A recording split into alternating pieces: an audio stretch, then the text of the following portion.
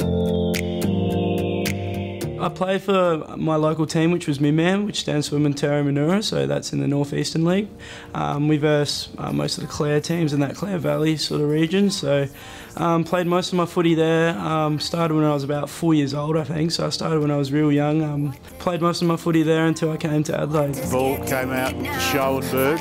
So I started at Woodville West Torrens, so Woodville was a zoned area, country area, so went and played for them for 15s, 16s, and was then lucky enough to get offered a scholarship at PAC. So when I was offered that, came down to Adelaide and lived here, and played most of my footy for the school there, and then still played for Woodville as well. With pick 24, the Adelaide Crows have selected Harry Schoenberg from the Eagles. Yeah, I was so proud. At first it sort of just hit me, and all my mates got around me, and I didn't really know what to say or think. It was sort of just more relieved. Mum and Dad both did get a bit emotional. Dad sort of comes across as being a big, hard country bloke, but did see a few tears in his eyes, which made it a bit more special as well. So.